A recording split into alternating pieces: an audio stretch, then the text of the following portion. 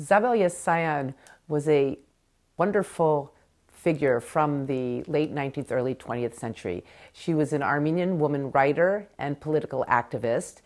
She wrote novels, poetry, essays, memoir, and even plays. She was very active in the Armenian community, particularly in Constantinople.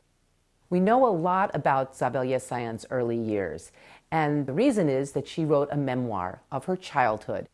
It gives a very clear and lyrical picture of how she grew up in Skudari, or Iskudar, which is on the Asian side of the Bosphorus. We know that she was the oldest of three daughters. She had a brother who died at a very young age, and she lived with her extended family. She was very close to her father. She learned to read from her father before the age of 4, and he really took her education under his wing. And she would sit with her father and discuss very important issues related to literature, but also issues related to human rights and human dignity. And this was something that her father felt very strongly about. And he really wanted to inculcate the same sense and the same sensibilities in her. He also was very interested in women's emancipation. At the time, most families, whether they were Armenian or Greek or Turkish, in fact, really did not believe that women were equal to men. And so the fact that her father would emphasize these things and want to, really help her to understand these issues is extremely unusual. She grew up in Constantinople among Armenians, Christians, Greeks, Jews, Turks. It was a very lively community, and she describes it beautifully in her book, The Gardens of Silihdar, or Silihdari Bardeznere.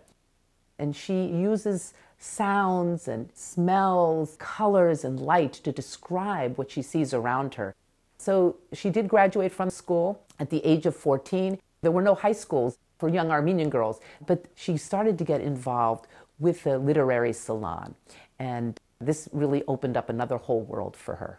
At the salon, there were several well-known Armenian writers and journalists who would attend these salons and discuss what was going on in the community. Now, this was at a very turbulent time in the Armenian life of the Ottoman Empire, so there was a lot of political talk. And the fact that she was included, again, it was just not done. So this was probably the time when she decided to be a writer.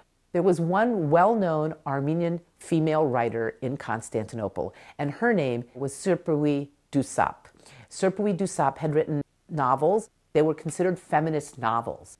And her ideas basically were that women should be able to decide for themselves what they want to do. They should be educated. They should have the ability to choose their marriage partners.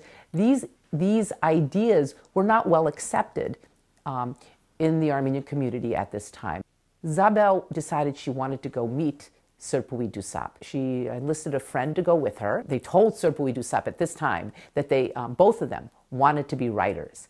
And Sirpui Dusap, said, well, this is very all well and good, but you know that the path to being a writer, a female writer, is not smooth in the Armenian community.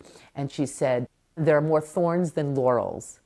And then she added, and if you're going to be a writer, a female writer, you cannot be mediocre. A man can get away with being mediocre, and a woman cannot. And basically she was telling them that they were going to be watched very carefully, that they were going to be under very critical eyes, and so they had to be great in order to succeed. So Yessayan, and her friend left, and they said, well, what are we going to do? After they left and they talked to each other, and they said, well, we have to go to Europe to study so that we can become great.